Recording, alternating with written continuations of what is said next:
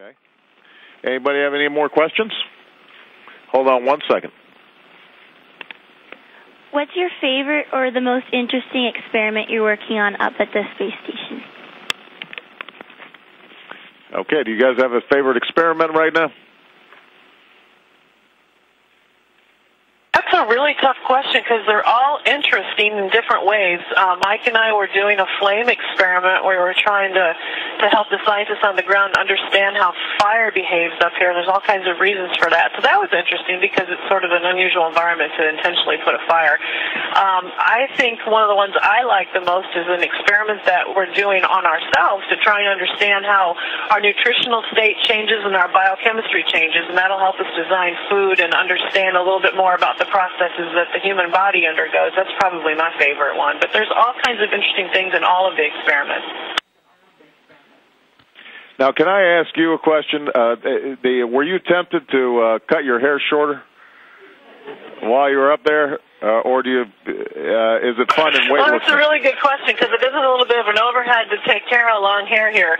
I think, ideally a short haircut's the way to go, but quite frankly, on me it wouldn't be so nice, so I kept it long. I think it's a real fashion statement.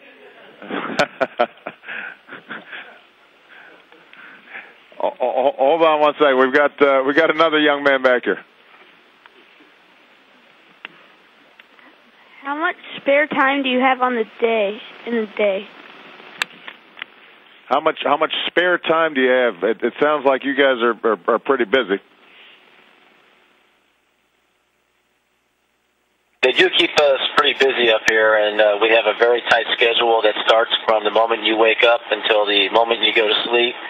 But they give us a little bit of time in the morning to get yourself ready, get yourself cleaned up, have some breakfast, and the same in the evening. So we can use that time to either call down to our family and friends or maybe even check our email and see how things are going back on Earth.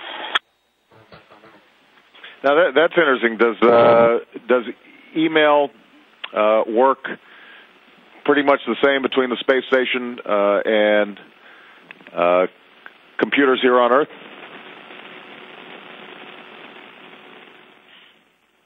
Mr. President, as just about everybody on the planet knows, is that email is a pretty important way for us to keep in touch with each other. Even though we're really far away and traveling really fast, we still use email also. Unfortunately, we only synchronize our emails once or twice a day, sometimes 3 times a day, so it's not as fast and instantaneous as we are used to on the ground. But even so, it's a really useful way to get in touch with other people. In addition, we have kind of an voice over internet protocol telephone, so it's really nice that we can get a chance to talk to our families, not 24/7, but when we do have good satellite coverage, we do get the chance to call home.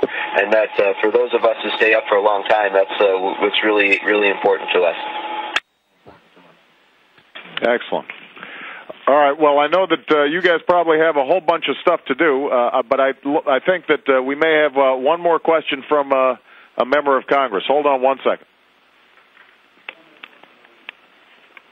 Thank you very much. My name is Suzanne Cosmas, and I actually represent Central Florida, the area that includes the Kennedy Space Center.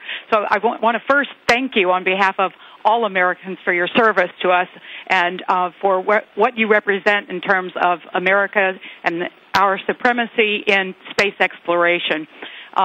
Along with our international partners, and for what you're doing there at the International Space Station. I had the honor of being at the Kennedy Space Center last week when you took off, and it was a fabulous, absolutely fantastic launch, and so I wished you adieu from there, and now I'm wishing you hello from here.